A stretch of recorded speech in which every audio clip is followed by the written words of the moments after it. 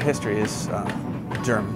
My ancestors came over from Germany. They were all blacksmiths, my ancestor and his brothers, listed on the ship's manifest in 1738. So we can trace it to at least that point as a line of blacksmiths.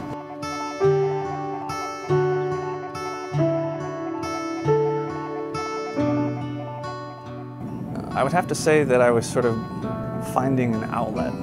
I was looking for what fit my both vision and my skill set.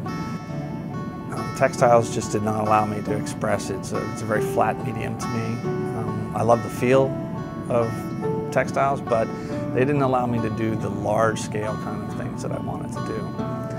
But I really found my footing when I got deeply into metalwork.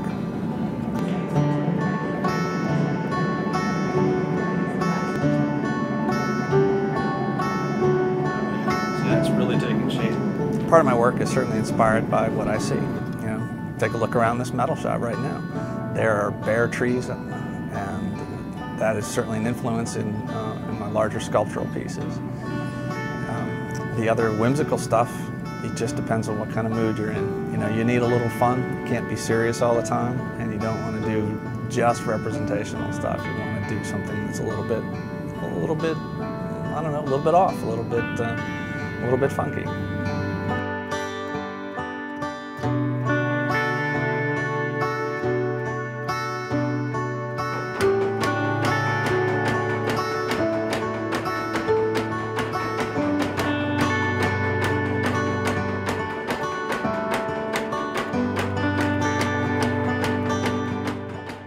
Really, this is just about creating a space where people can create. You know, come here and do things, express yourself.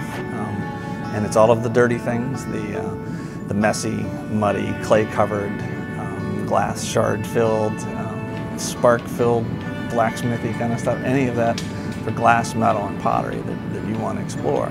This is a good place to do it. And it's a nice, safe space to do it. And that's where why we created it, where and why we ended up here, because of that desire to do what we wanted to do, and then we opened it up to others. You know, we have several other potters that work out of here in season. We have a number of other glass people that work out of here, and like I said, once things start rolling, the season comes around, there'll be a couple other metal guys back in here with me.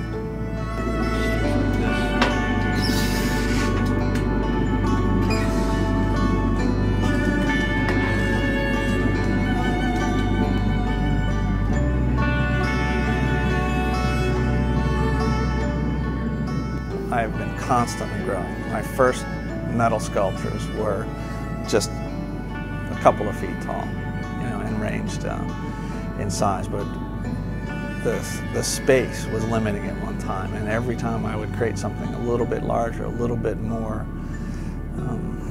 difficult, more complicated, I found the need to expand the shop. If you take a look around this building, there is a series of growth spurts that's really in 5 major phases. So each one of those was because of a need to make larger, more expressive pieces.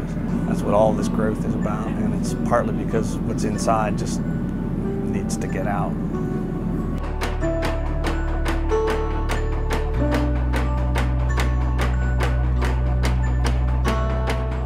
I sort of have a thing for the antique machines. I also know that they are very reliable. They were never made to be disposable. The big Bradley power hammer was built in the 20s. It was designed to work 7 days a week, 24 hours a day for hundreds of years.